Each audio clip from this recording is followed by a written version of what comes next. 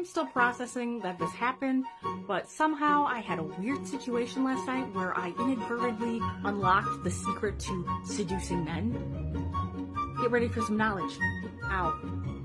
So I worked the night shift at a hotel, and we had a late check-in come in. It happens all the time. I just need to collect his credit card and make him room keys, and that's it. Or so I thought. The universe decided to go, not tonight, plot twist. Quick backstory, I have ADHD. Normally I take the extended release Adderall, but this week has been fun because that's been on a national shortage, and my doctor switched me temporarily to the short-acting Adderall, and apparently one of the weird side effects this has on my brain is that I want to talk a lot.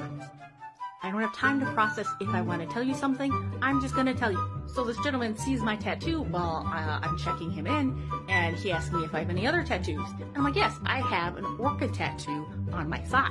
Also, quick side note, is the orca or the whale like a unofficial official mascot of veganism or something and nobody told me?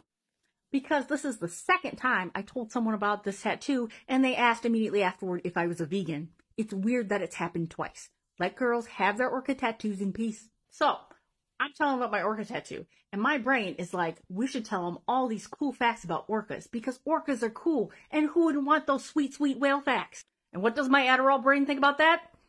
It's a great idea! But really fast, all at once. And this must have had some sort of weird, charismatic effect, because I'm like halfway through my spiel. I didn't get to finish, by the way. I'm still mad about that. Well, this gentleman, bold as brass, slips me the spare key I just made him, and he's like, this one's for you if you want to keep talking about orcas, and then walks off.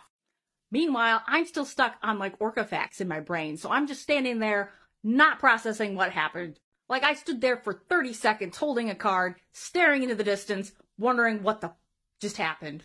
And I had to get back to work, so we moved on, but we didn't move on, did we? I was thinking back on it, and I was wondering what was so erotic about what I was saying that just prompted this gentleman to give me his room key unsolicited.